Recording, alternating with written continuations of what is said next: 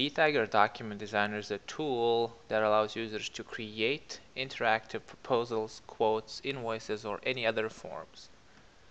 For example, let's take a look at this opportunity that we have, and we're going to try and send the lead the proposal that we created. So if we click to Document Designer, we have ability to export as a PDF and email it directly, or we can send it via email, which will also include the link that the lead will be able to click and open it for them to review the entire proposal.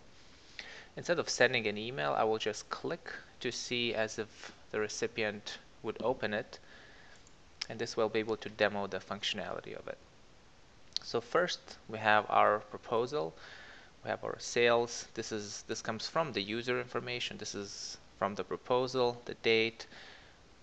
It was prepared for Ben, that's our lead, their organization. So all the information is merged from VTiger into this document. As I scroll down, this is our cover page. We have our company's information. Down below, just a lot of details about our company. We have our development process, implementation training, and we can use the shortcuts here to go from one section to another. And as we go down the list, we have our pricing. So this pricing is pulled either from the opportunity, quote, invoice, sales order, or any module that you have set up in VTiger. And down below, we have accept and sign, which allows us to sign the document. If I was the lead, I can put in the date that I want the project to start, the payment method I would do, down payment, how they want contacted, and I can then sign this document by simply clicking accept. And it'll ask me to input the signature, the name, and as I hit accept and sign, then this document will get digitally signed. The user, VTiger user, will get notification. The copy will be sent to the lead who signed the document. We can see the signature, and then the signature is stored as well on our signed copy in VTiger. In addition, they can decline it, and we have ability to add notes that would be special notes for this proposal, and as well as static documents. So the proposal, quote, and presentation, those can be such as your terms or any additional product information that doesn't need to be included on the actual proposal, but can be attached as separate documents. If we go back to our opportunity, I'll close this email window, and then under signed document section, we can see that the document was opened and signed on a certain day. And then you can also click to download the signed copy and print it as needed. So that's an example for the opportunity. This was more elaborate document. Next, let's take a look at more simple use case, which say would be a quote. So if I go to my quotes, I'll open a sample quote. And then again, we have the Document Designer button. We can click on it. We can either create a PDF, and let's see how that works. It prompts me to download the quote. If I open it, it just basically gives me the PDF of that quote. If I go back to my screen, if I do send it via email, again, the recipient can click to open the link, or for testing purposes, we'll click to open the actual quote online. And then again, the recipient can see the information merged from the quote, organization, and the quote details again. They can accept, they can click to request more information, which will then trigger notification to VTiger user. And then again, we have attachments that are static documents. Same applies to sales orders, invoices, purchase orders, or any other custom module that you can think of. You can create similar documents or completely different and customize your buttons, your layout, your text, what goes on the proposal or a document, as well as attach those attachments and add notes. Lastly, I would like to show you the form that we created for the contact updates. So in addition to creating amazing documents, this document designer also allows to create interactive forms. We saw that a little bit in the opportunity proposal, where we're able to select the payment method, the start date, etc. But in this case, I'm going to open this contact record, and if I go to details, I can see the phone numbers, email address, and a few other fields. So now if I were to hit the Document Designer button, I can email this contact and say, we're doing a checkup, we need you to provide additional information, and that's what I have in my email body. They would then click on this link and it would take them to this form that was created by Document Designer. What they can do then is they can update their information, for example, phone, address. So if I will put in city, state, and say zip, and once I hit submit, this will then update the information directly into VTiger. So it basically eliminates you asking your customers or potential customers to send information via email, spreadsheets, Word documents, but instead you just create the form like this, send them via email, and then once they submit it, this information then gets automatically populated in VTiger records. So if I go back to my contact, I'll close this window, and say if I hit details again, that will refresh my screen, and we can see that the other city is now Chicago, Illinois, and the zip code. And then under touch points, you can see when and who updated that information. So it's a very convenient way to request for more information. This was created on the contact record, but it applies to any other VTiger module. So now let's take a look at the actual back end of the Document Designer. So under Projects, Document Designer, we then have the templates that we just looked at. So the opportunity proposal, the quote, the invoice, sales order, and the contact form we just looked at. So let's take a look at the proposal. So I'll just click on it. And this is where you would actually design your form, document, or proposal.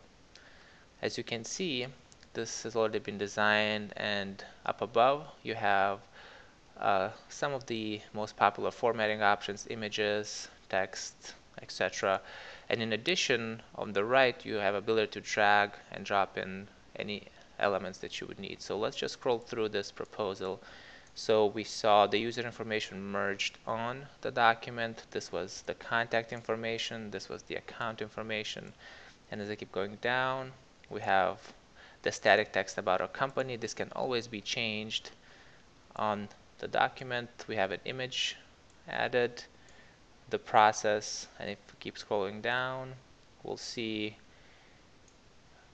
the references and pricing details. That's our pricing table. And lastly, the fields that the user was able to modify, basically put in their start date, down payment, etc. So that's where all of these values reside. So say if you wanted to add an additional heading to this document, you would simply drag and drop this element and put in, it's that simple. You can also just drag and drop the text.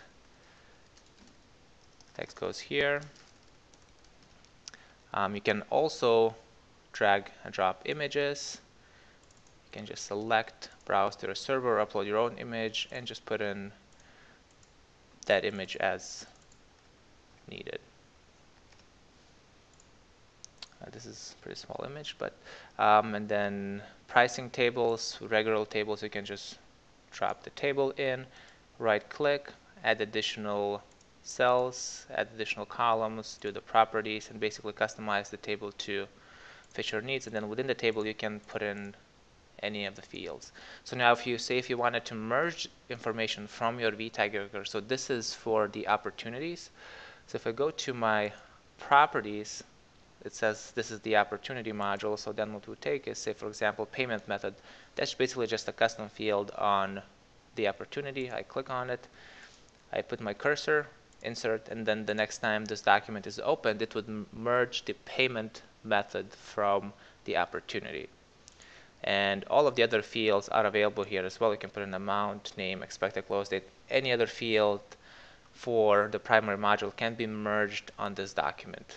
In addition, we have related modules, say organization, users, context. So each primary module has its own related modules, which makes it very easy to use.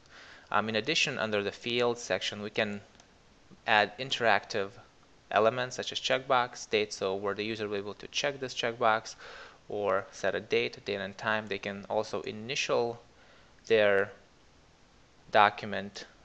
For example, down below we have towards these agreement terms, we have initials where we want the user to initial just to make sure they understand the agreement. And you can make these initials mandatory by just clicking on the wrench icon and just say, let's make mandatory. And then when the document is generated, before they can sign, they have to put in their initials. And then you can put in the text field. So by putting in the text field, what you can do is this allows you to make the field editable. Basically what we saw in this document where the user was able to select the start date and the payment. So when we first drop in this text box, we then need to select which field we want to allow to edit. Say, let's say it's the start date. We'll do an insert, and then this value gets put into this text area box. And to make it editable, you would just click on the wrench icon, and then you can either allow the user to change the value or not. By default, the text field is editable, and that's what we'll leave it to. Next, we have the email. So this is the email pop-up which opens up when you try to send the document, and you can predefine the text so you don't have to put it in every time you send the email. And you also have your link here, which can actually be retrieved from under other information. You can just take this and insert into your email, and the link will then automatically merge as it gets sent. Next, under general, we have few options. So remember we showed you the accept and decline or subscribe button. So if I switch back to this document real quick, you see the accept and decline. So what those two buttons do, you can change the name of those two buttons to say whatever you like. In addition, you can then set what happens when this button gets clicked.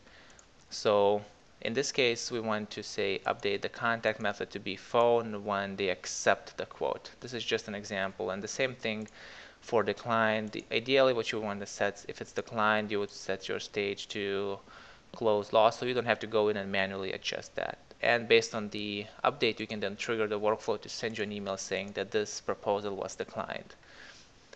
And then we have the static notes, and we can attach the static documents as well here.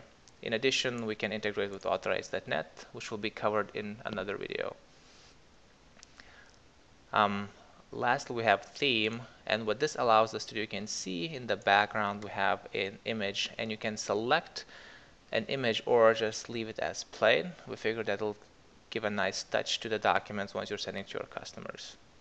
And lastly, we have history, where you can kind of go from one stage to another and revert back if you did changes that you want to undo. So you can simply just select a version, and it will restore to the earlier version of the document that you've been working on. And that's basically a summary of Document Designer. One more thing I would like to show you is if we go to our Document Designer and say look at the quote document, I want to show how simple it is to change the item details section.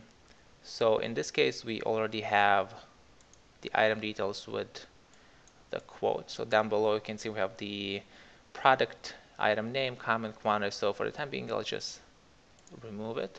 And then this is our pricing table, which is available on invoices, quotes, sales orders, and purchase orders. So if I drop that in, it gives me a predefined format, but what I can do in addition to that is click on the wrench, and I can select from available fields what should be included as columns.